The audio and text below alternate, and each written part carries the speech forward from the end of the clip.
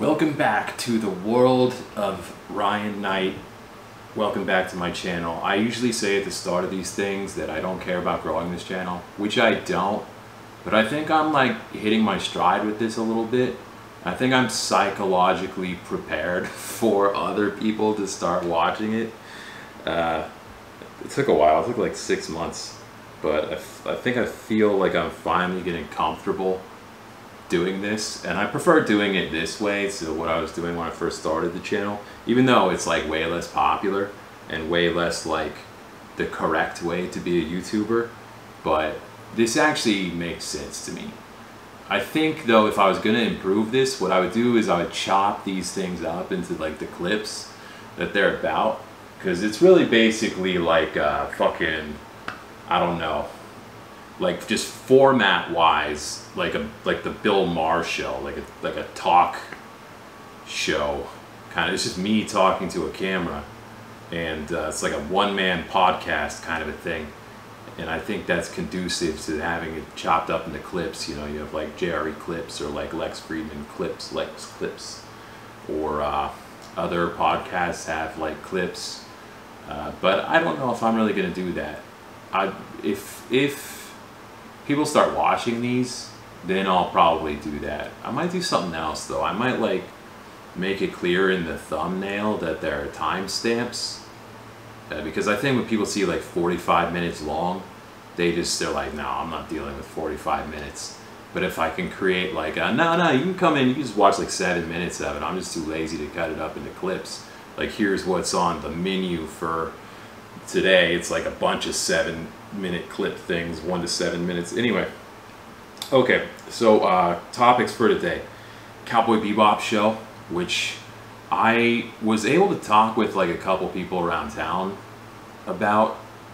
I watched the whole thing. If you've been watching this channel, you know that I love Cowboy Bebop. It's one of my favorite things ever. It feels really weird to like keep repeating that in every video, but like, who knows, this is probably the first video you're watching if you're watching this. And I was skeptical about this anime from the get-go, because live action anime is an ill-fated endeavor to begin with. It's never a good idea. Here's my thing about this show. I think in a nutshell, it's like a local theater production of Cowboy Bebop. And I think in that sense, it's fine. It's not like offensive to exist. But you have Cowboy Bebop, this thing that is a masterpiece of quality, storytelling, originality, style, substance. Its structure is interesting, even its structure is interesting. It's just like a masterwork of, I was going to say cinema, but anime. But I guess you could count that in cinema as well. It's an incredibly well done, well executed, well conceived thing. It's light. It's easy to get into. It's got interesting characters. It's got a lot of depth. It's got a little bit of like a philosophical side to it. It's got a shitload of style. It's got a lot of originality. That's the original anime.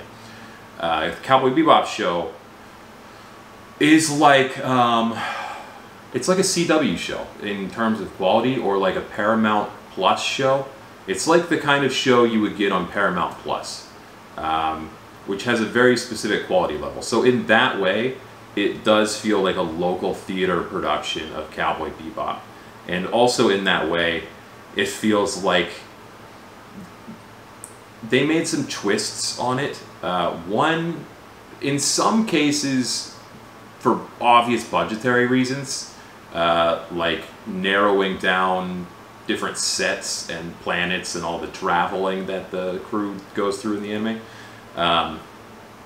But most of the changes, I'd say 90% of the changes, were what I'm going to call like high school girl changes. Like, it's like, I've been using this term local theater production because I do think that's like the quality level to it. But in terms of like the script changes, it's like very high school production.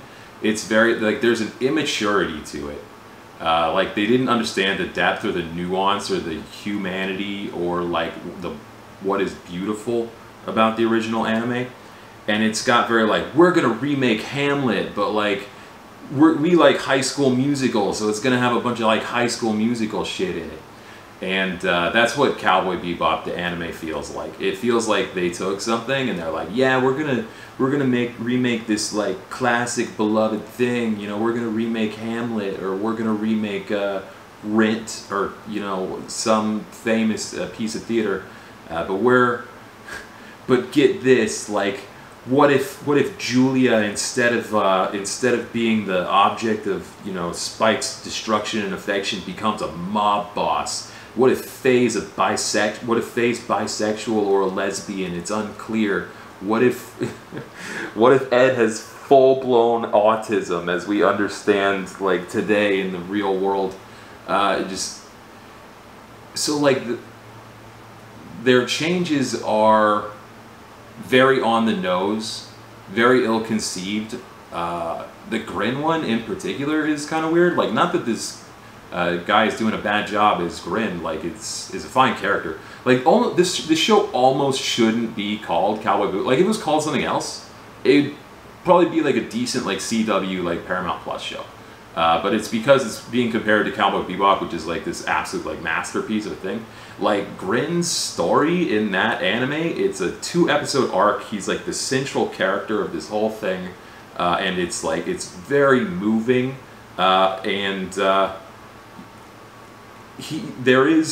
it does touch on trans issues and trans representation, but it's not about that. He just sort of is that as a result of the things that happen in the plot. But anyway, they took all this like storytelling and this like nuance and this like emotionally evocative, emotionally effective arc, and they boil it down. Like it's like high school girl thinking. It's very like, yeah, like we're gonna have, I don't know. I don't even know. You know what I mean, right? You know what I mean. Like it feels like something like, I don't know, a high school kid would come up with like these plot twists. It's very dumb, and it's like, yeah, it's like trying to dissect anything of that level. Like maybe sit down for a second and think to yourself that just maybe you don't have the fucking chops to rewrite Stairway to Heaven. You know what I mean? Like, in that way, I like that it feels like a high school production, because it doesn't feel like they're trying to own it. It feels like they're trying to do their version of it. And there are some things that work, but it's goofy as fuck. It's really goofy. But I do feel like it's getting dogpiled on way too hard. Like, if you look at the internet, you would think this thing was just an absolute piece of trash, and maybe you do feel that way, but I think it's a C-, D+, cusp between a D+ and a C-, and I think that's fair, and I think that's, like, objective. Like, there are things in this show that work. I think the casting is actually fine. I love the dude who plays Jet. He's nailing it. I don't like that they turned Jet into Barrett from Final Fantasy VII. That seems racist to me. Somewhat, like, ironically, that seems racist. Like, they tried to turn a character who was already, like, passably black and probably voiced by a black dude, and tried to make him black by giving him, like, father, like, these, like, stereotype, like, black male community issues. They just turned him into Barrett from Final Fantasy VII. Like, doesn't that seem weird to anyone else? It seems a little racist to me. You know, not to throw out the R word, but anyway, that dude does a great job.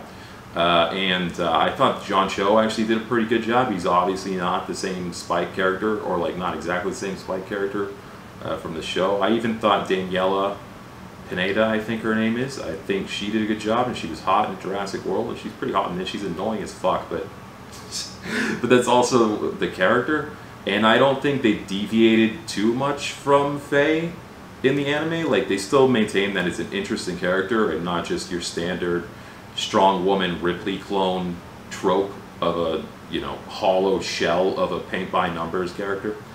I thought there were, you know, some, how to put this, for the budget they had, the color palettes they were able to achieve, and the whoever the director of photography is, I think did a good job, you know, given the budget they had, because it basically feels like it has the budget of The Flash, Like the later seasons of The Flash are probably a little bit lower than that. And they were still able to achieve some like interesting costume and set designs. I think that those things were largely very successful. The script is, it's like a CW script, man. It's not horrible, but it's got some like fucking melodrama in there that is just so dumb it's almost good again. Like I don't know, like soap opera level shit. This whole like Vicious thing is a soap opera. It's almost like straight up like a telenovela, like fucking soap opera. This whole Vicious Spike Julia like love triangle as they set it up in the show. So I don't know, man. I actually would watch a season 2 of this with the understanding that it's this high school production of Cowboy Bebop kind of a thing. Like I would watch another season of high school production Cowboy Bebop. We're trying our own thing. Don't judge us too bad. We don't have that much money, and we think this is interesting, but maybe you guys don't. But we're making it anyway. I would watch another season of that show. I wouldn't watch another season of like, I don't know. It's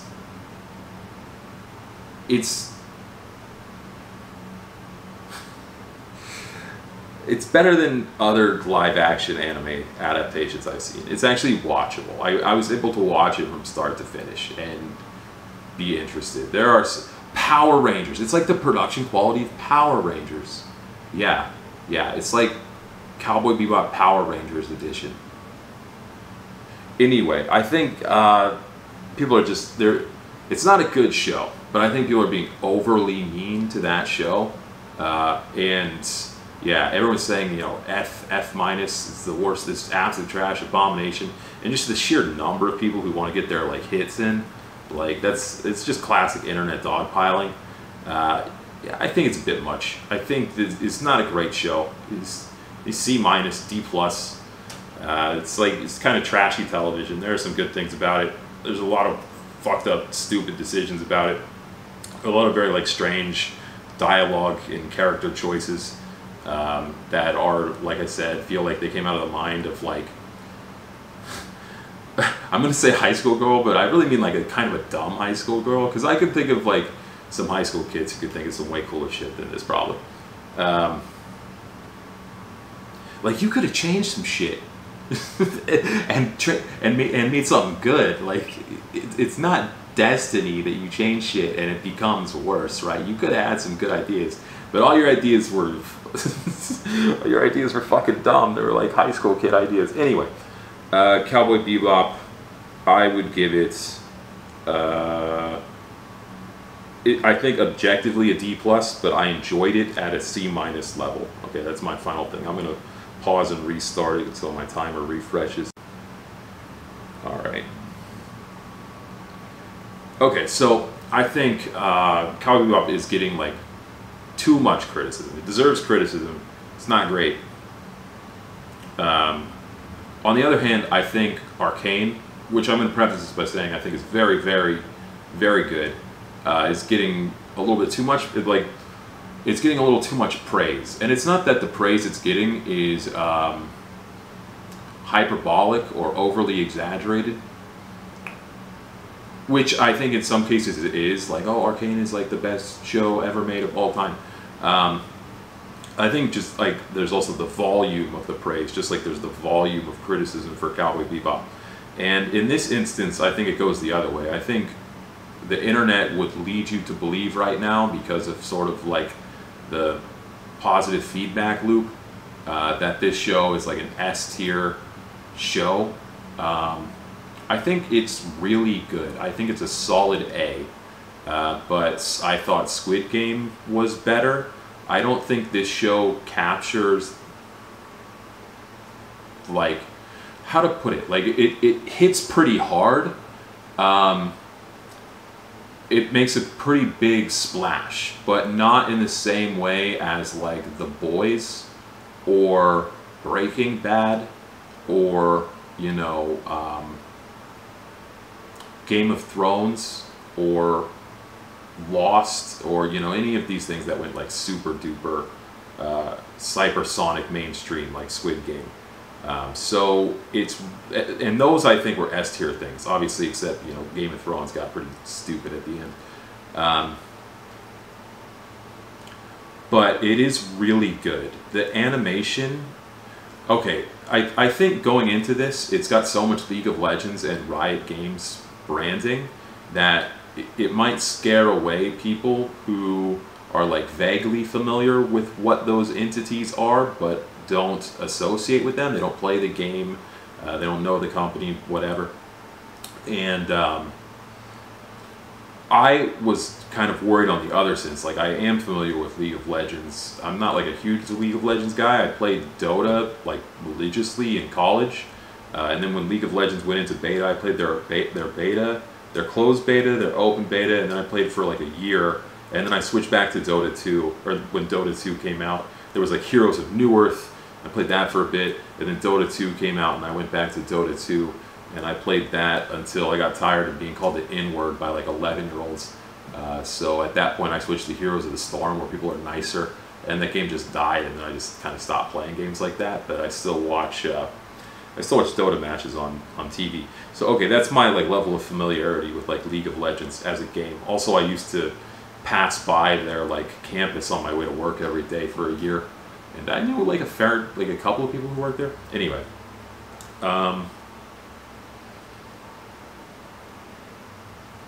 so what I was nervous about is, to me, League of Legends is like just this hodgepodge of like character designs that are not really interconnected and kind of have nothing to do with each other. They were just things that seemed cool in kind of an isolated sort of a way, and just made to be like pieces in the game, like characters for the game. And I think at some point they decided, okay, we need to have like some sort of narrative framework under this thing. But the whole thing to me felt like just like fucking scaffolding. Like, it didn't feel like the characters were created out of like a legitimate like story that anyone was trying to tell. They were created out of like, we need characters for this game. It's very like gameplay specific.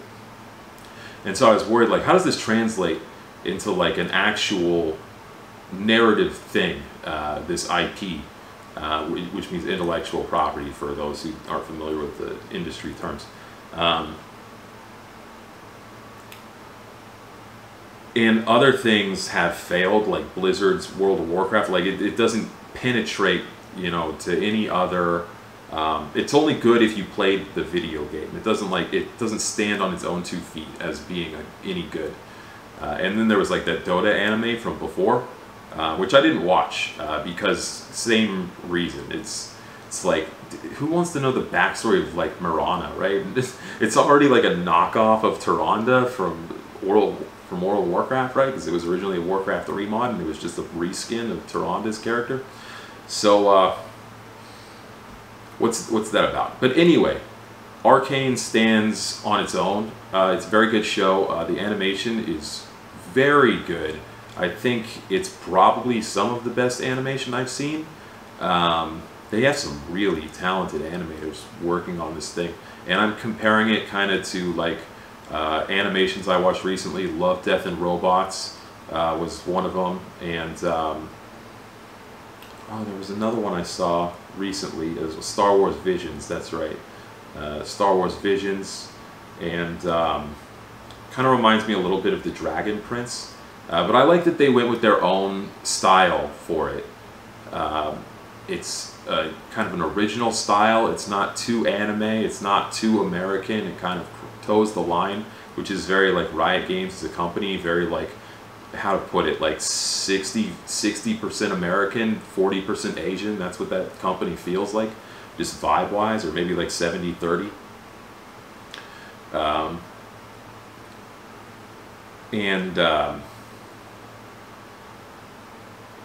It feels, you guys aren't from this area. Like, Riot Games is from where I'm from. It has like a vibe. Like, I'm from South Bay in California. Like, originally I live in Florida. And this whole like Culver City, UCLA area, Santa Monica area, Sawtell, that whole area has like a very specific kind of vibe So I almost see Riot Games like a sports team. That's like a regional, like, that's like their, that's that area of LA's like vibe. That's their like contender in the international video game competition. Yeah, so the animation is really good. I actually really identified with the who was supposed to be the bad guy, the guy who was like sort of the villain, and he was Jinx's daughter, and he was just sort of like hyper rational, sort of Godfather type of character. I actually really liked both that character and Jinx's character and their relationship. I liked all of the characters. I liked Caitlyn. I liked the main character.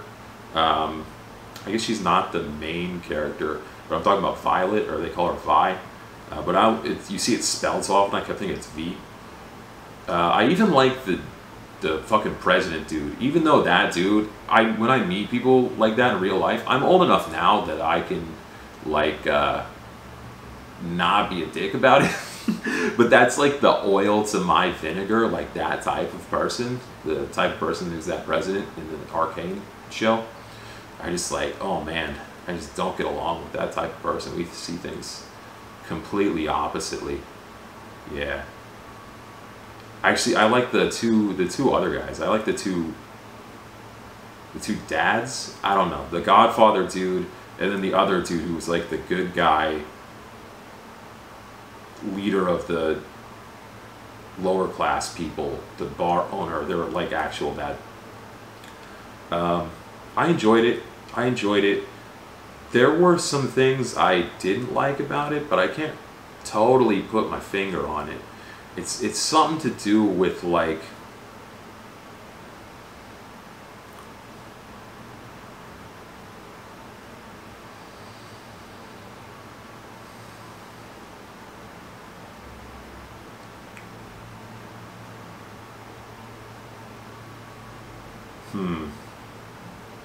I really can't articulate it. It's something to do with like what feels like the overall maturity level of the thing. And I think for the most part it feels mature. Like you can have something that's for all ages, like Harry Potter is for all ages. But it still feels like there's a maturity to it. And this had that maturity, but there's like maybe a couple of moments. And I'm not articulating this well at all, because I don't mean it makes like stupid like kiddie jokes or has like bad dialogue or whatever. Just like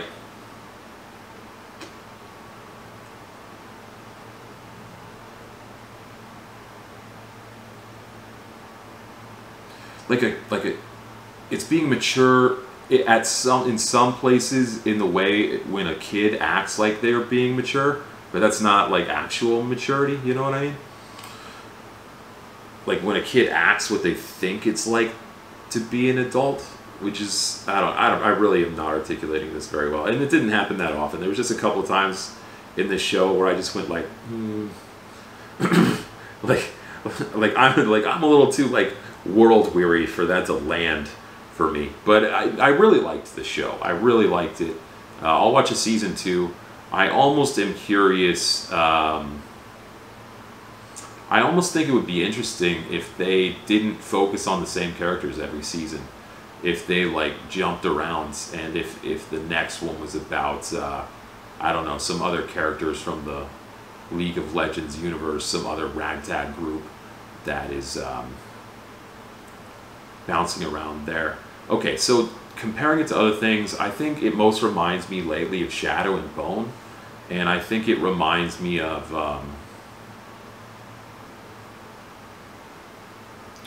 what's that other show?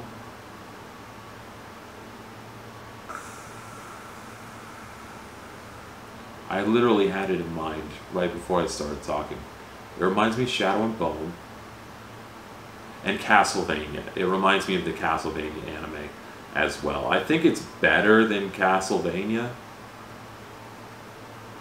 because it's the animation. I think I don't know. Castlevania's animation is pretty goddamn good.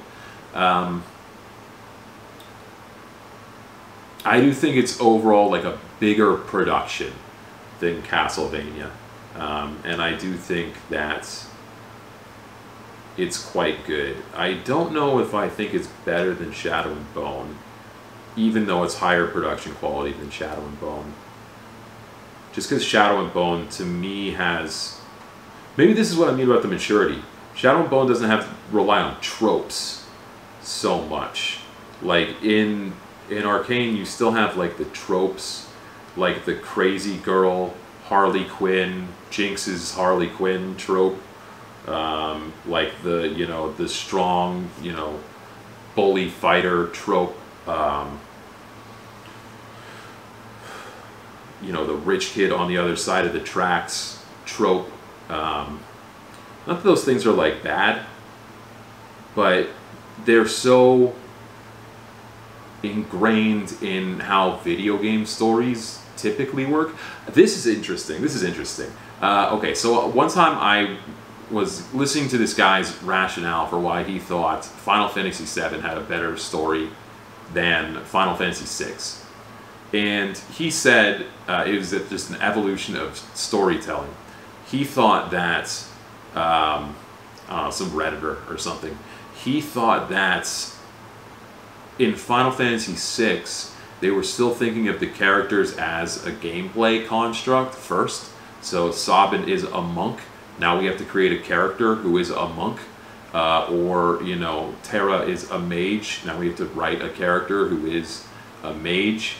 And in Final Fantasy VII, they had flipped it around entirely, and they thought, all right, so we have, you know, this character, and we have Cloud, and we have Tifa, and we have these characters. So what gameplay class could they conceivably fit into now that we've already, you know, created this universe? And League of Legends as a whole still feels like it has that work, like working backwards from gameplay concerns quality to it. But I do think it's successful. I think they made a mainstream thing, and I think it's difficult to over-congratulate them for how difficult that is, given how many other places tried to do that and failed. World of Warcraft tried to do it, failed. Square Enix tried to do it. In fact, that's why they had to become Square Enix, because they blew all their money on the Spirits Within. Anyway, they tried to like make like a mainstream like 3D animation movie. Fucking failed. So these things aren't traditionally successful. And I think the way that they're maneuvering this IP is actually really interesting. And we're going to segue here into this next topic. Because it's interconnected, and like now we're just talking about Riot games sort of as a whole. But so I'm playing Ruined King as well. In fact, I'm like almost done with it. I think I just have to, I think I'm right at the final dungeon. I already got everyone's ultimate weapon, so I think I just gotta, you know, do the little, you know, go through the last dungeon, beat the boss. My save file says story like 97% completed, or maybe 99%.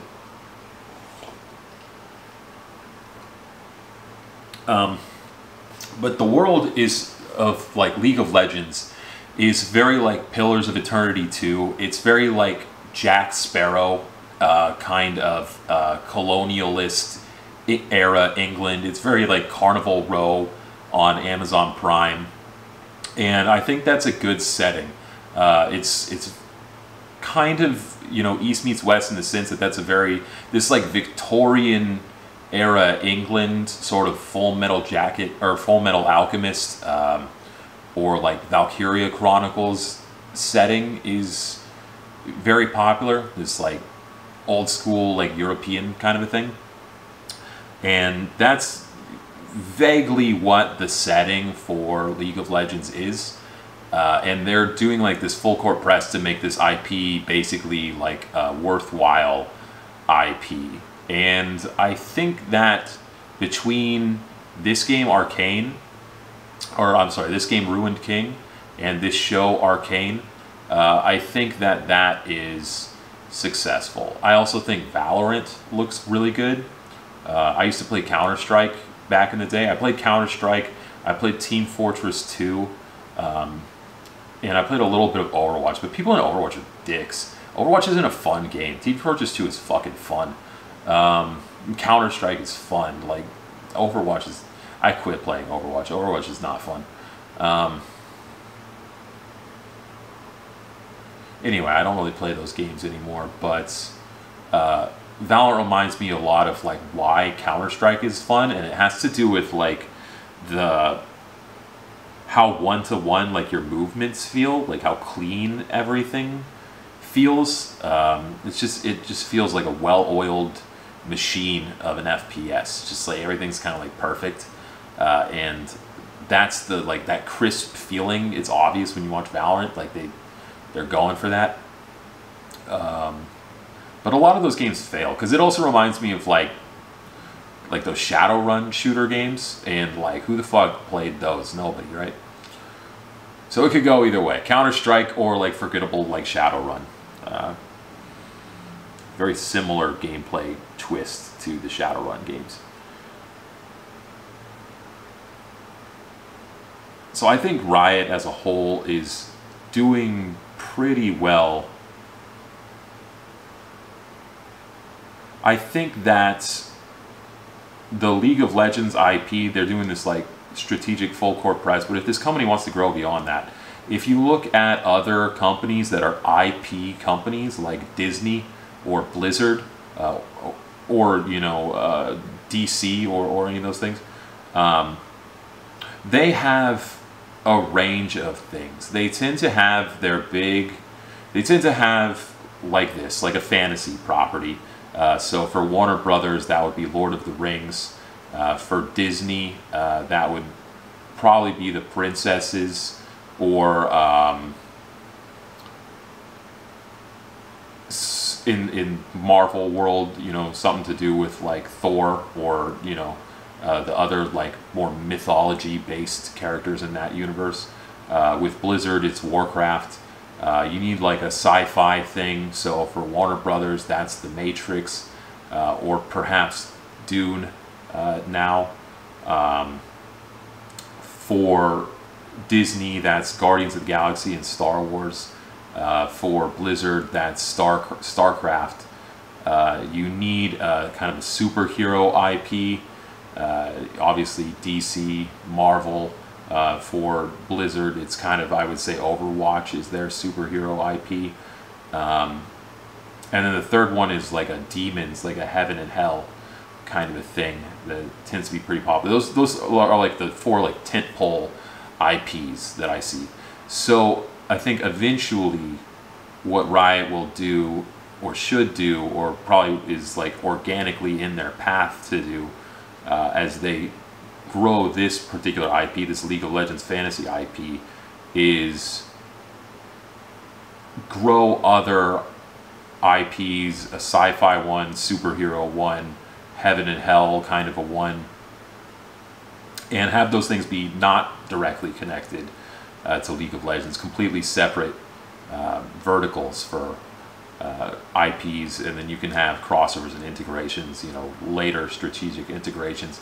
And I think you could target different markets like more specifically. I don't think you need to start every single one of them as a game franchise.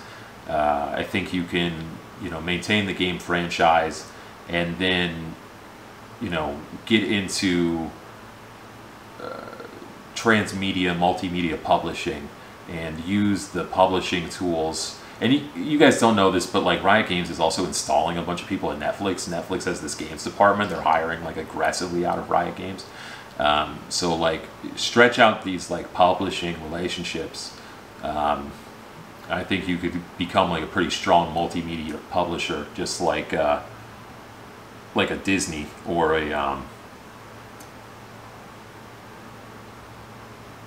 I was gonna say Warner Brothers, or like a Blizzard, but I think they have potential to be stronger than those, because it's like accepted as an American company, but it's a Chinese company. It's owned by Tencent, and so that also means they're not going to get fucked with in China too much. So yeah, they have a pretty strong position. I think they just got this. Oh, okay.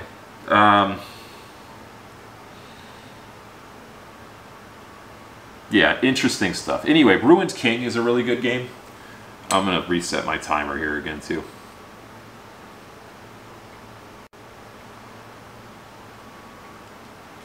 Alright, Ruined King is actually a really good game. I knew I was going to like it. I was playing Shin Megami Tensei 5 and I was getting a little bored, to be honest with you, so I was like, I'm going to play Ruined King next. I'll just start it up right now and see if which one I like better. And it grabbed me. And the contrast is undeniable that I'm enjoying Ruined King a lot more than Shin Megami Tensei 5.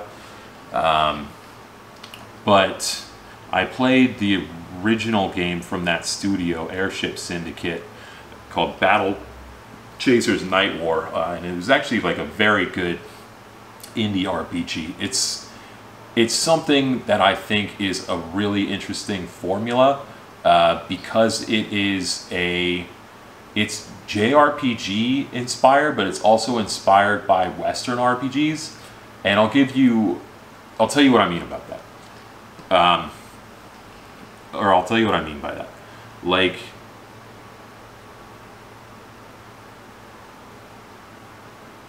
okay, so it's turn-based in a way that feels sort of Final Fantasy, but all the stat systems and gearing stuff and the art style is very influenced by World of Warcraft.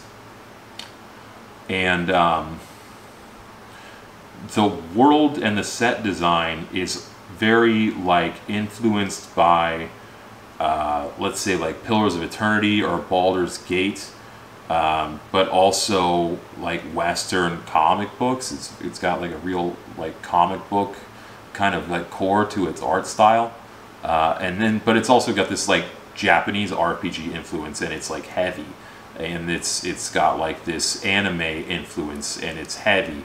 But it's still almost like it's a good fit for Riot Games because it's like 70% American, 30% Asian. But it's like a true RPG, not in the way that a lot of American RPGs are, where they're like apologetically RPGs. Like they will be like an FPS RPG or like an action RPG. It can never just be like a fucking RPG.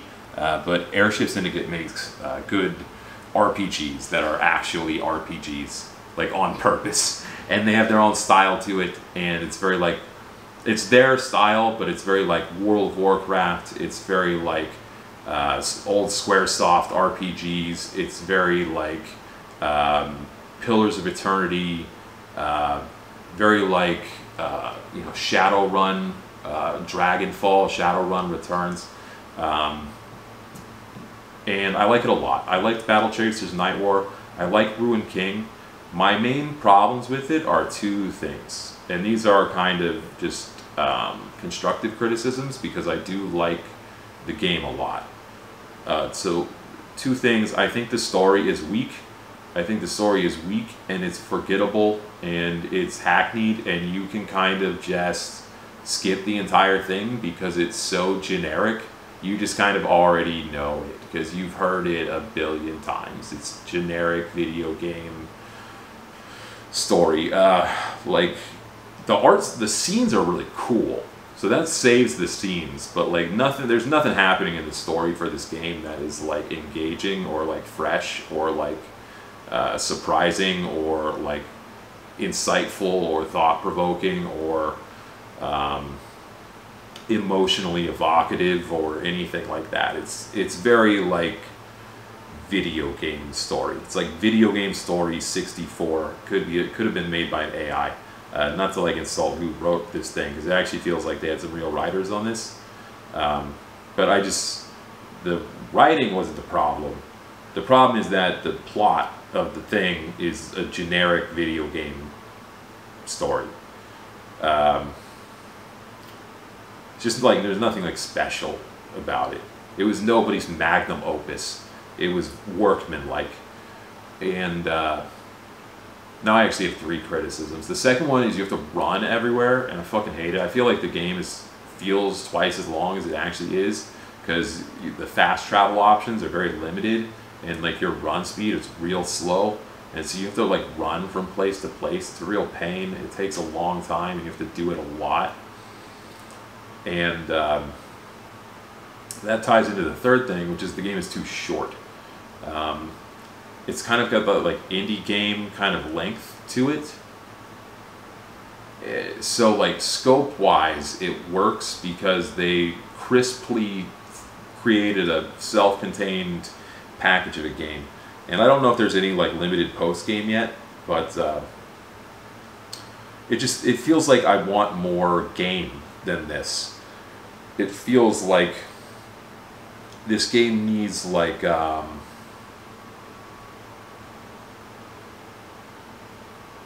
the end of this game feels like it should be 60% of the way through the game. Like it needs just substantially more game to feel like a complete, full game experience. Like maybe like one more story dungeon before the final dungeon, like one more story area, and then maybe like a kind of involved post-game dungeon. And then I think it would feel like a whole game. It just doesn't feel quite whole. So those are my three main criticisms of it.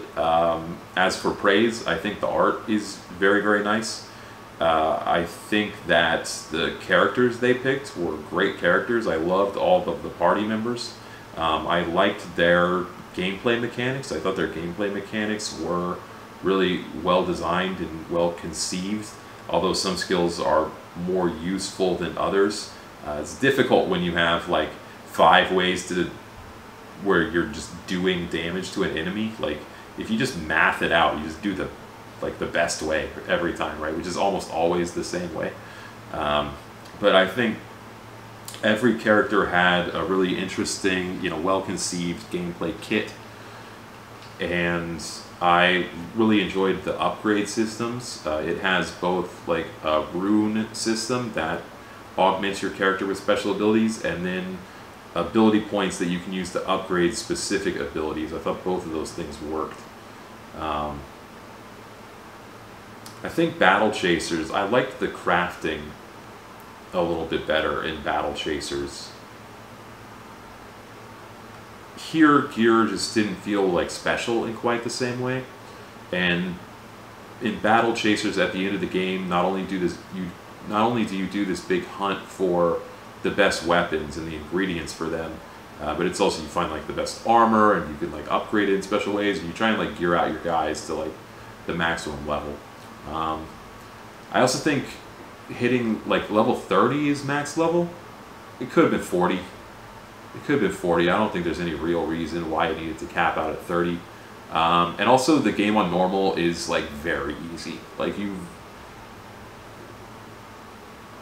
normal would have been casual for Battle Chasers. Battle Chasers was distinctly harder than this, and that's probably one of the complaints that they got for Battle Chasers. They probably made it easier, but you got used to the difficulty in Battle Chasers, so I think Battle Chasers actually had like a pretty good difficulty.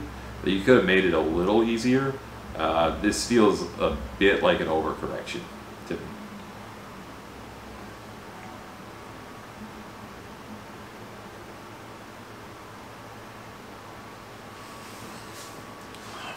I'm gonna be here all night. I'm gonna get in depth. This is what I'm doing tonight. I don't care.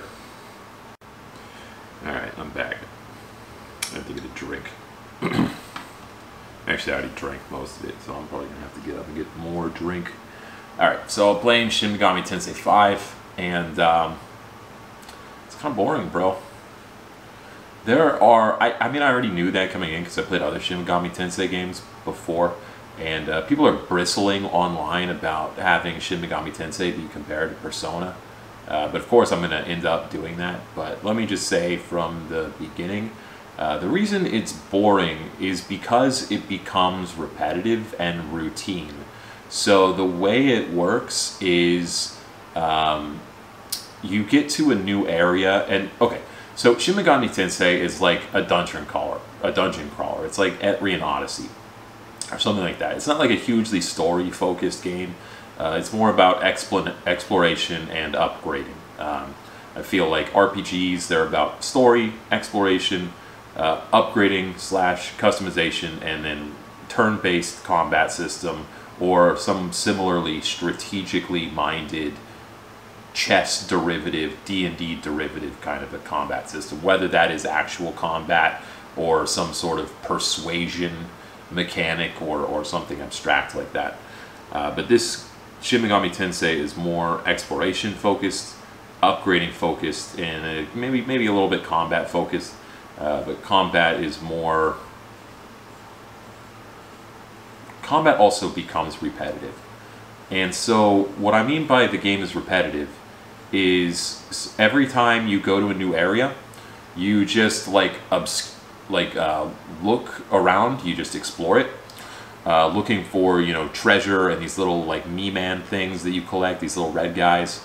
And as you do that, you level up. Every time you level up, you unlock new monsters, and you go upgrade all your monsters. Well, you just do that. That's the gameplay. That's the gameplay loop. You just do that on repeat, over and over and over, and you just constantly upgrading to new monsters, exploring areas that all like are vaguely similar, and there's not a lot of carrot to that amount of repetition. It's not like it would work if, you know, every third round of upgrading monsters you got like a really good one who's like especially good, but no, the monsters are all just kind of the same. It feels like a very linear upgrade path, and I think that's part of why the game feels boring, because it just feels like you're doing this like very slow, steady climb toward the end of the game, or maybe even just like a flat line. The game is this exact same thing from the start of the game to the very end of the game. Like, instead of using, you know, Thunder 1 or, you know, Zio or Zio as they call it in this game, you're using Thunder 3, but you're still doing the same exact thing that you were doing when the game started. And there's nothing particularly interesting going on narrative-wise. There's anything particularly going on upgrade-wise. Nothing particularly interesting going on exploration-wise.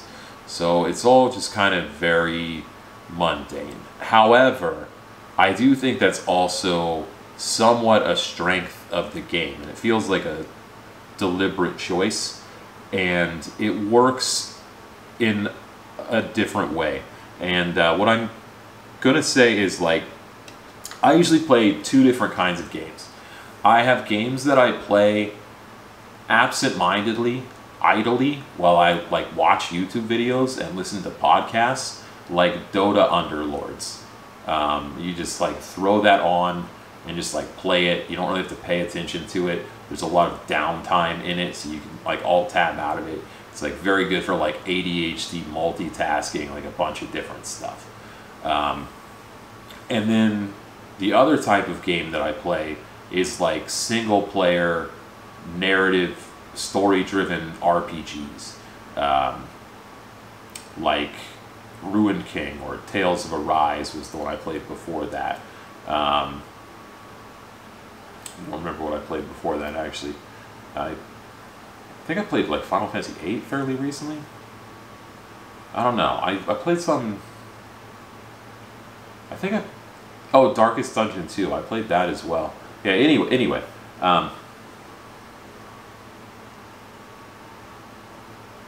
Anyway, this is a single-player, story-driven RPG, but it fulfills the role of like the throw on a podcast, idly play this game, kind of like absent-mindedly get through it, because it's so slow-paced, but it's also somewhat relaxing. It's like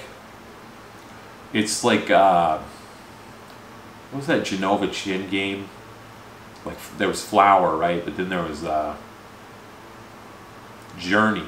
It's like Journey. I think the people who played this game played Journey, and it has kind of like this Zelda quality to it, where there's like a whimsy to it. So I do like the game. I think it's like a B, like a solid B or a B minus, maybe like an 8 point. What would I give Shin Megami Tensei 5? Like an 8.2. B, low B. Still a B, not quite a, not exactly a B minus, but like it could be a B minus, depending on how you're counting. Now, like, I'll give it like an 81.8. Yeah, 81.8. That's the grade I think Shin Megami Tensei deserves. As far as Persona comparisons go, like, you have to compare this game to Persona, because it almost feels like it's the same IP. It feels like it's the same franchise, because it reuses so many assets. Like, all of the monsters are the same. Like, there's a great deal of crossover in terms of, like, the demons, and there's a great deal of crossover in terms of the gameplay. It's just a different game series. And I believe Shin Megami Tensei was actually the original one, and Persona is the spin-off of that, that just got bigger than it.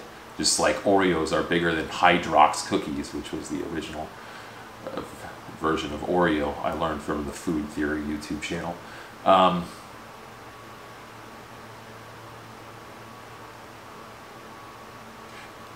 Yeah, so it's a very different game in that it's like a survival dungeon crawler, and it's this very slow-paced thing, and it's not a story experience. It's much more like Etrian Odyssey. It's very like, it's a sub-genre of RPG. It's a little more niche. And I think you would be hard-pressed to say that Persona is not better. Like, because Persona, I mean, it's Persona's the flagpole. It's the tentpole. It's the big, you know, award-winning, you know. You could sell consoles with Persona. You're not going to get the same crowd to show up for Shin Megami Tensei, like, that's for sure. And the plot for Persona is amazing in all of them, basically all of them. When you consider like the time periods in which they came out, like, Persona has always had a really good original story. Shin Megami Tensei always has not done that. And so, like, what does Shin Megami Tensei 5 feel like? It feels like the next Shin Megami Tensei game. And Shin Megami Tensei, I don't know, it's alright. It's pretty good. But, you know, if you don't want to compare it to Persona, that's fine. 81.8. That's what I give Shin Megami Tensei 5. But I do like it. I do like it. And I do kind of like the concept of, you know, just throwing that on and listening to podcasts and playing it, and it's like a hard candy. It's like a Jolly Rancher. It's like the Jolly Rancher of RPGs. It's like you just keep sucking on it. Just keep sucking on it. Okay. Next topic. Okay, here's what it says for next topic. Encanto, or Encanto, I don't know. And Eternals should be on Disney Plus for free. Theaters are for special events now. Yeah, that's what I think. Like, I want to see both of those movies. I don't think they deserve me to, like, actually go to a specific location to see them. I don't think they're that kind of experience. I would be willing to go see something that is, like, really an event in a theater, like Dune. Although I did not see Dune in theaters. I watched it on HBO Max. Well, I have a home theater here, so I didn't even watch it on my home theater, like, which is in the other room. That's why I'm gesturing over there. Which is, like, you know, not theater quality, but it's, you know, fucking huge. I just watched it on regular TV because I didn't even feel like going up and walking in there. I probably should have, though. It probably deserved it. I'll do it next time. The couch in there is not as comfortable. That's why. Which was a mistake on my part. It was a interior decorating mistake. But the couch in there looks really nice. It's just not as comfortable as the couch out here. Anyway, yeah. So I want to see Encanto. And I want to see Eternals, but they don't deserve to be in theaters. They're just not good enough. Like, if you can watch The Boys on TV, which is, like, better than either of those things, I assume, You should be able to watch those things on TV. Like, there are other ones too. Like,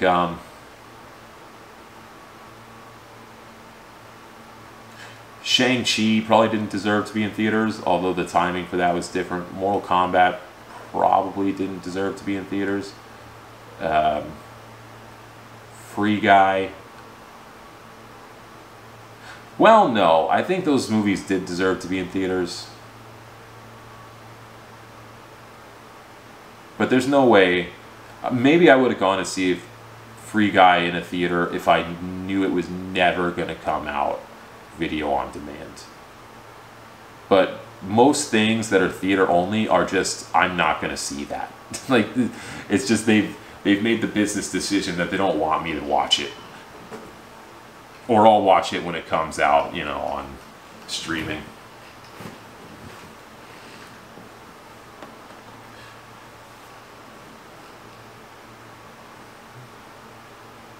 I don't know, what would make me go to a theater? Why do you want to make me go to a theater? That seems weird to me. Stop trying to make theaters survive. Like, I think, yeah, they're good for events. I think that as time goes on, just like the Darwinism of business will be that what is currently like your arc lights, what is currently like your AMC or whatever, will have to find a niche in special events programming, special events planning, just like independent theaters did to survive when like theaters were more mainstream. Like, those independent theaters are gonna die or be consolidated into like these other things, and then like theaters as a whole, I think, are just like, it's gonna be an event that you go to, and they're gonna have to focus on making it like an evening and making it like a date experience, or making it like a group thing or a nice like solo thing to do, like a welcoming environment. Make it, give everyone, like, they'll be in the business of giving people a night out, not the business of distributing movies. That's what I mean by that. And I think the sooner the better they start leaning into that, because I am not going to watch Eternals in the theater. Like, I'm just not going to do it. Okay, so I'm also vibing with my life right now. It feels pretty good. I feel like I'm in a pretty good spot. I feel like I've hit my stride. I know what I'm doing. I know what I'm supposed to do. I'm not like, I was going to say floundering around. What I mean is, like, you know, I moved to Florida. That was a big life change for me. I didn't really bring anything or anybody with me, so I kind of just showed up here with nothing. And I think I'm starting to get comfortable here. I feel like I'm starting to hit my stride, and yeah, like, I'm starting to feel like I have friends and stuff. I'm starting to feel like I know kind of like where my spots are. Like, I have my footing. I've explored the city a bit. Like, maybe some people know me, and like I'm more comfortable. Like, I'm being more productive, and it doesn't have that like I don't know, the whole thing, it feels like homier, but it also feels like a good spot to be. And like, I don't know, I'm just feeling good about things. Like, I'm writing this book. I feel good about the book. I feel good about the people I meet. I feel good about the people I hang out with. I feel I don't know, I'm liking the games I'm playing. I'm liking that, you know, that I'm running this website about games. I really enjoy doing that. I really enjoy having like time to write. I really enjoy Florida. I really like the setup for my apartment. I like, you know, where I live right now. I even like I post like crazy rants and shit on Facebook. I even like doing that. Everyone on there probably thinks I'm insane. These are people, they haven't met me in person. They don't know me or like how many online accounts I have. And it's so fucking funny to me. Like, it's so, because I just say whatever on there. I just go on, it's because you could write essays on Facebook. And like the people there kind of don't matter. Like no one matters anymore, because, you know, just like the fucking internet, right? Like, but just for like some, I don't know what the fuck you call it, some like comparison. Like at some point I had like 600 something friends on Facebook, and I just started fucking deleting people because like Facebook doesn't want to be what I want Facebook to be. It feels like, and like at a certain point, like you don't fucking like know these people, and you're just like, why do I have you around, person I met for an hour 7 years ago at a party like that I barely remember attending? And so yeah, I just started like just keeping that shit like real clean, and the people on there are still not people I know real well. They're mostly like acquaintances from like 5 to 15 years ago. I don't think collectively they've spent more than a 24-hour period. Like I have about 50 of them left. All of them combined, I don't think have spent more than a total of 24 hours in my like physical presence. So like, but it's very funny to me, because like there, like I'll say things and it's like it's so like shocking and appalling to people. But I'll say like I'll go on Reddit and I'll type like a similar kind of an essay, and that shit will get like 1,000 upvotes. Or like, so I have like 50 friends on Facebook. I have 230 or something on YouTube, and I just do this. Like, I have like 700 on Twitter. I have a website that gets a lot of traffic, where I also post essays and, you know, stuff about my books and stuff.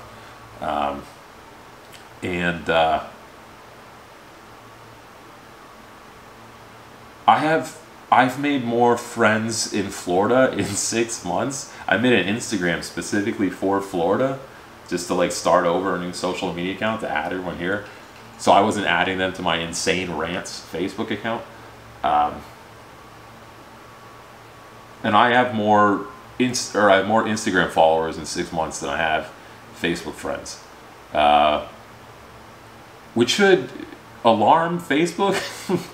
Like, here's what I would want from Facebook. I wish I could get followers and not friends on Facebook, because I'm not fucking friends with most of these people. Like, most of these people, it's like I want you to read what I wrote, but it's like I'm on stage, and it's not a conversation between me and you. I'm not posting some like 6-page essay to like, you know, spark like fucking your views. I don't fucking care. Like I'm saying this. It's my Facebook page, and like it or don't, or unfollow me or follow me or whatever. This is what I'm saying.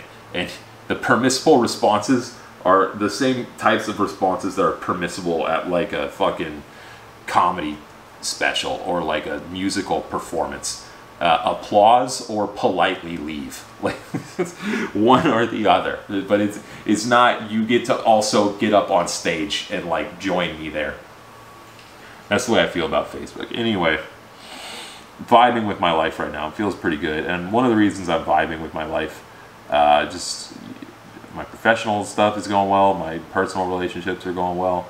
Obviously, you know, things could be better. There's one other thing you're supposed to be worrying about. I forget what it is. But one of the reasons is because I really enjoy the Orlando bar scene.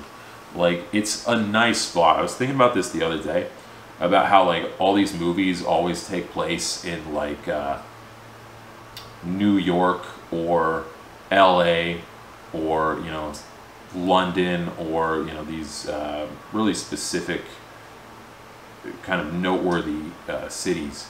And but if you look back at like you know, I think it was Hemingway or this generation of people who like made Paris famous basically by becoming famous expatriates there. Or you look at expatriate communities in Japan, and like you have these Tokyo creative people, and they're all making YouTubes and stuff, and there's just kind of like this expat community there. And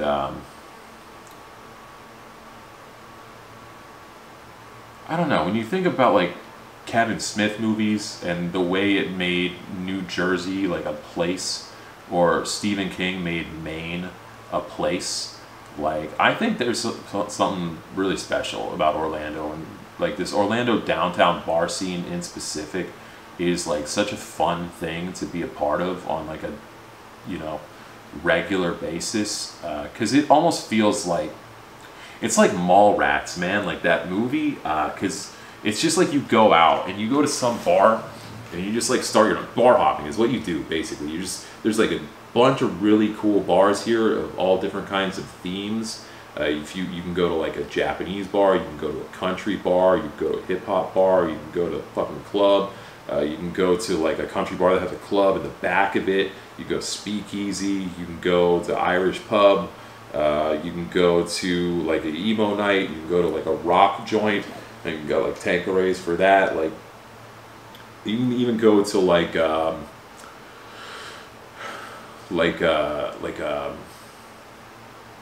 place called Cocktails and Screams. It's like kind of like a horror theme kind of thing, and they have like emo night kind of stuff.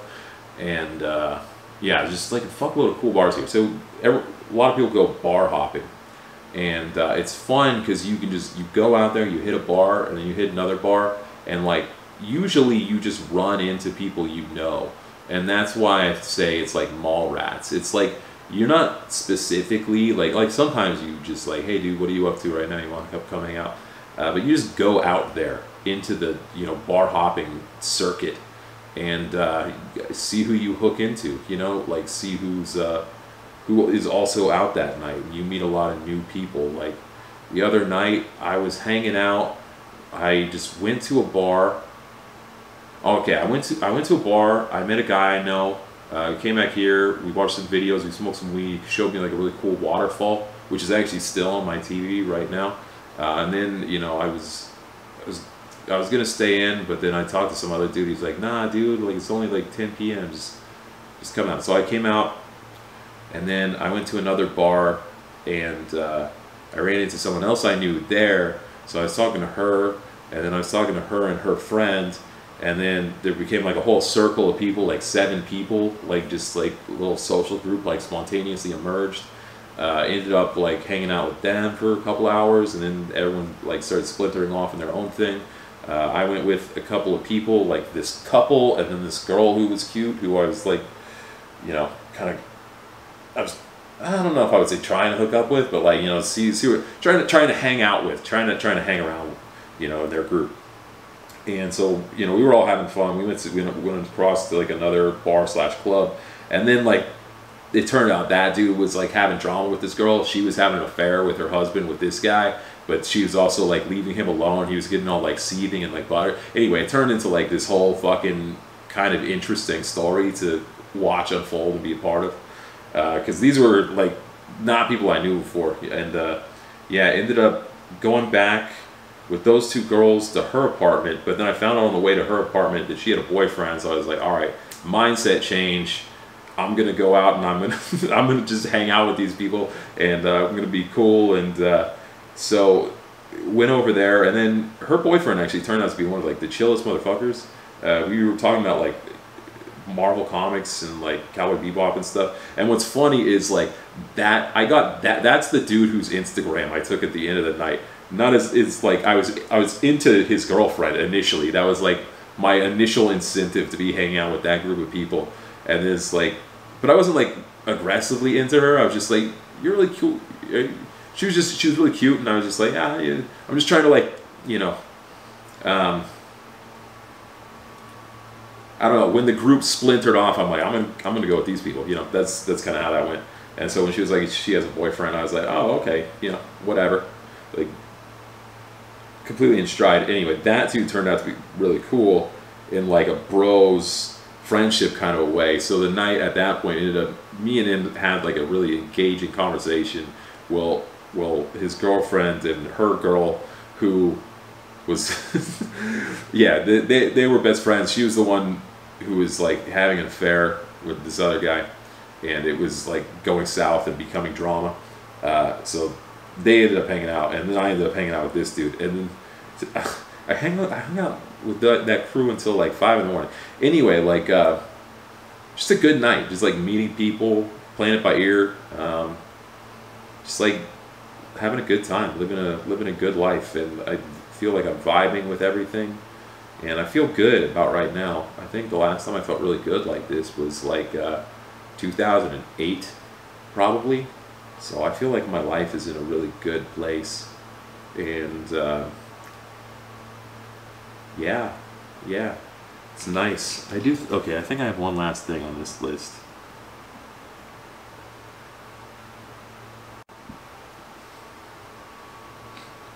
Yeah, there's one more thing. It's gonna be real fast. I saw a video of a tour of where they Google is doing their quantum computer experiments, and dude, that office looks fucking radical. Not because of the quantum computing stuff, which is also cool, but because there's like art everywhere. It looks like that. It looks like a Tony Hawk stage. That's what I wrote. That was my prepared joke for this. I don't normally prepare jokes, but for this one, it's not even a good joke. But it does. It looks like a freaking Tony Hawk stage. It's gorgeous. You should Google or go on YouTube and look for Google Quantum Computer Lab tour, and you'll see what I'm talking about. It looks amazing in there. All right, that's gonna be it for tonight.